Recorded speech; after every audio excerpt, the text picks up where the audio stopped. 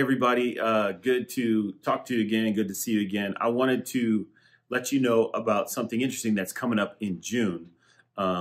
We are going to be Dub Alexander and Wendell McGowan and myself. We're going to be sitting down and talking about the movie or the series of movies, which is Star Wars. Hopefully, some of you are Star Wars fans. I know my wife is not, but she is willing to at least sit through some of it.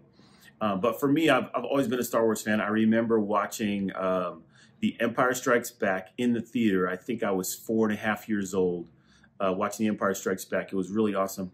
And that was 1978, I think, or 79, I think. And anyway, we had actually won tickets for that movie in 1979 from balloons being dropped from a mall in Duluth, Minnesota. We caught some balloons, popped them, boom, there was tickets inside. My whole family went. So we're going to be talking about how things in the movie and series of Star Wars parallel things in the spirit. Really what that is people grabbing things from the spirit, even though they're not necessarily Christians or don't even know what they're doing. But much of what you see here on earth is replicated from things that are already in heaven. They're heavenly things in heavenly places that people get inspired creativity by the Holy Spirit. Often they don't even know. Have you ever wondered why is it that unbelievers become so successful or whatever they have? They're actually tapping into pieces of who they've been called to be, of their eternal destiny. But what they're finding is they don't know that they're using it not for God's glory, but it regardless, man, when you do what God's called you to do, whether you know it or not, the earth responds with blessing. And so if you've ever wondered that, why are these unbelievers being successful? Don't worry about that, first of all, but just know that they've already tapped in to heavenly things. They don't even know why they're doing it. But God has actually called you to tap into heavenly things and heavenly places.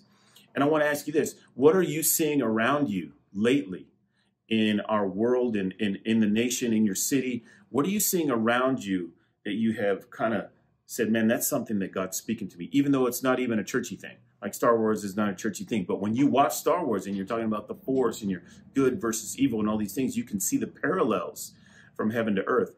But what have you been seeing around you lately? That you're going, man, that is just a picture of something God is doing or God's going to do. And I'm sure there's a lot of things you could point to. But in June, we're going to sit down, Dub Alexander, Wendell, and myself, and we're going to talk about the parallels between Star Wars and the kingdom of God.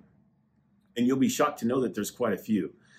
So be blessed. Think about that. Comment. Let us know. What are you seeing around you that's kind of incredible? You're like, man, this is a God thing that maybe the people involved in it or doing don't even have any clue that it is. But you know that it is. And it's speaking to you and confirming things in your life. Let us know. Be blessed. Look for that coming in June. Awesome. Love you guys. See you soon. And I've got another announcement that's going to be coming up. That's going to be really cool.